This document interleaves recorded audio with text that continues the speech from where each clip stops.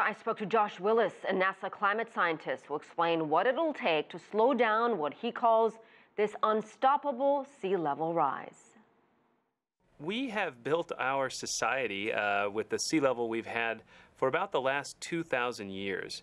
During most of that time, global sea levels have remained pretty constant. But in the last 150 or so, as the planet's begun to heat up, we've seen sea levels rising faster and faster. And looking into the future, we expect sea level rise rates to increase even more. And what impact could that have globally?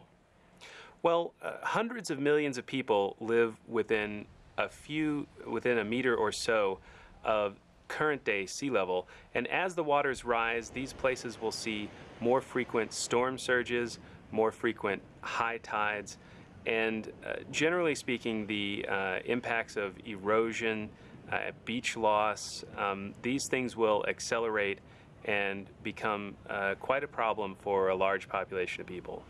In Southeast Asia, in Bangladesh, in places like the southern United States, Louisiana and Florida, all of these places are very low-lying and tend to have large population centers. And so these places will have to begin to make tough decisions. Some regions are probably going to be lost to the oceans, and some will probably be protected, and we're going to have to begin to decide which ones. But in the long run, we can still stave off the largest rates of sea level rise, but we're going to have to prepare for some sea level rise no matter what. Well, it sounds pretty alarming. So anything can be done to actually slow the rate?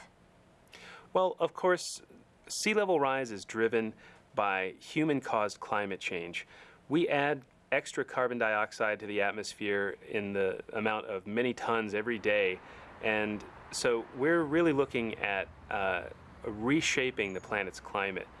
So the first thing we can do is try and put fewer carbon dioxide molecules in the atmosphere, burn fewer fossil fuels.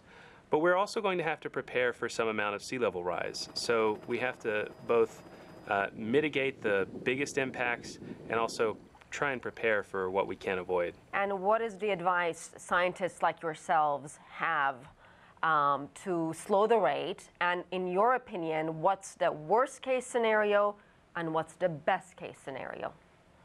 Well, the best case scenario would be maybe a half or a third of a meter of sea level rise in the next 100 years. This is something that we could probably adapt to and prepare for. The worst case might be as much as 2 meters in the next 100 years, which would really be devastating all around the world. And the issue is just how much fossil fuels we're going to burn and how much carbon dioxide we're going to add to the atmosphere. And in 2013, 2 years ago, United Nations panel on climate change issued a report on global sea levels. How does NASA's data compare to the panel's prediction?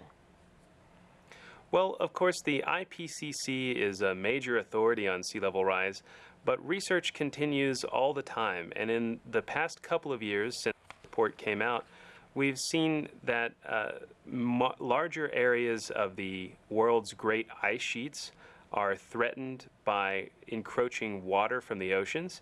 And so sea level rise might be an even bigger problem than predicted by the IPCC report last time.